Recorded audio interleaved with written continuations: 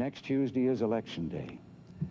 Next Tuesday, all of you will go to the polls, will stand there in the polling place and make a decision. I think when you make that decision, it might be well if you would ask yourself, are you better off than you were 4 years ago? Is it easier for you to go and buy things in the stores than it was 4 years ago? Is there more or less unemployment in the country than there was 4 years ago? Is America as respected throughout the world as it was? Do you feel security is as safe, that we're as strong as we were 4 years ago? And if you answer all of those questions yes, why then I think your choice is very obvious as to who you'll vote for. If you don't agree, if you don't think that this course that we've been on for the last 4 years is what you would like to see us follow for the next 4, then I could suggest another choice that you have.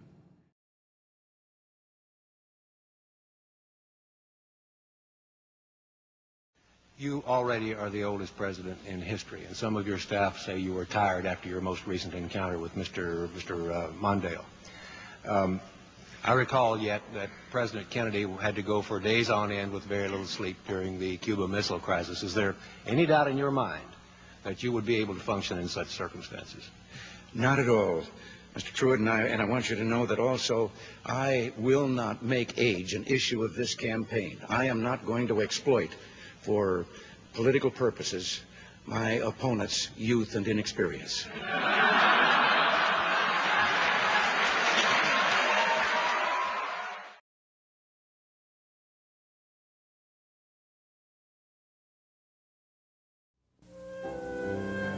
It's morning again in America. Today, more men and women will go to work than ever before in our country's history. With interest rates at about half the record highs of 1980, nearly 2,000 families today will buy new homes, more than at any time in the past 4 years. This afternoon, 6,500 young men and women will be married. And with inflation at less than half of what it was just 4 years ago, they can look forward with confidence to the future. It's morning again in America.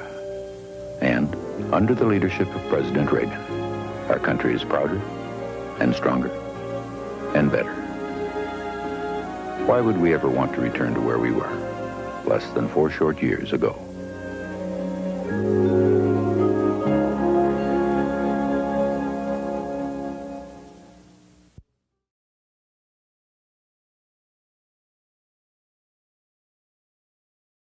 I have as much experience in the Congress as Jack Kennedy did when he sought the presidency. Senator, I served with Jack Kennedy. I knew Jack Kennedy. Jack Kennedy was a friend of mine. Senator, you're no Jack Kennedy. That was really uncalled for, Senator.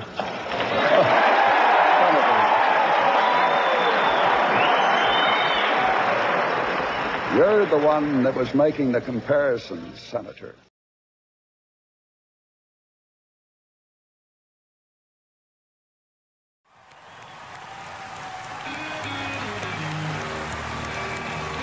Nice to meet you. Hey, can I call you Joe? Hey, Joe, where you going then? Gotta go. Sarah Palin walked into the debate the punchline to a national joke, and 90 minutes later reemerged as the pit bull and lipstick the rabid right first fell in love with at the Republican National Convention.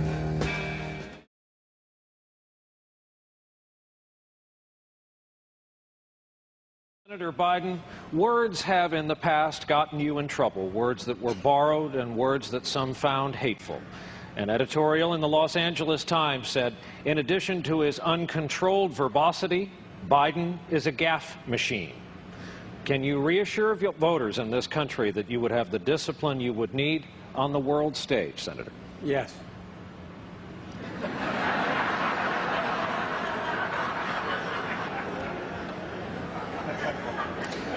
Thank you, Senator Biden.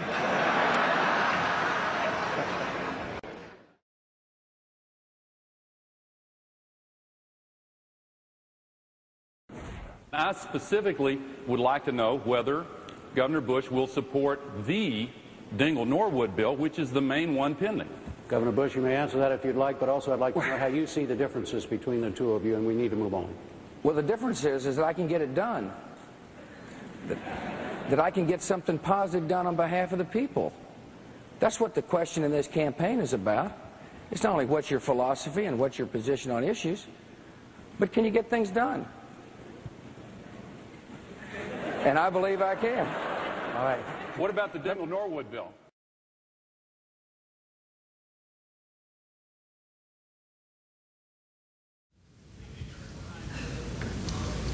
We welcome the two candidates, Governor Bush and Vice President Gore. Jim, if I could just quick, and we need to move on. Yes, sir. I know that. Well, let me just say that obviously tonight we're going to hear some phony numbers. If I could respond to that, Jim, under my plan, I will put Medicare in an ironclad lockbox. Let me say something. Now, I understand. Excuse me, Jim, our 3.5 minutes is up, but we'll finish that. Can I make one other point? Wait a minute. That's just totally false. Wait a minute. It's just totally false for him to stand up here and say that. Let me make sure the seniors hear me loud and clear. If I just briefly, Jim, I know. In an environmentally friendly way. Well, can I have the last word on this? New question. Of course. Okay, New go ahead. question. If I could say one other we're thing way about over the that. 3.5 minutes. Go ahead. In a lockbox. 1 minute. Man's practicing fuzzy math again. Can I have a rebuttal here? Sure, but I just want to see if he buys that. No, let me just tell you what the facts are.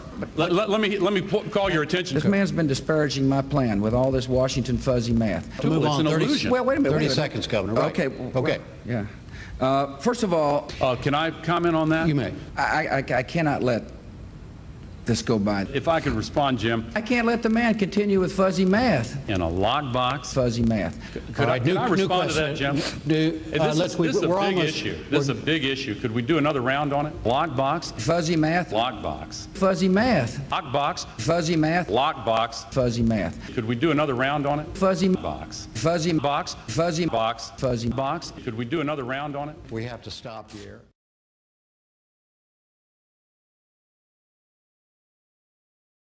One of all the folks, these good folks on the stage, it balances the budget in 2020.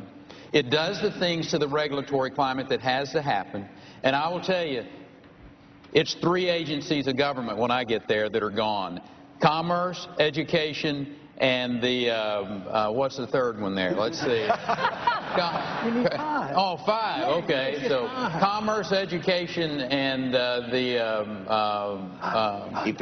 EPA. There you go. No, okay. Let's talk deposition. Seriously? Is EPA the one you were talking about? Or? No, sir. No, sir. We were talking about the agencies of government. EPA needs to be rebuilt. There's no doubt about that. But you can't name the third one? The third agency of government, yeah. I would do away with the education, the commerce. Commerce, and let's see. I can't. The third. Sorry. Oops. What about?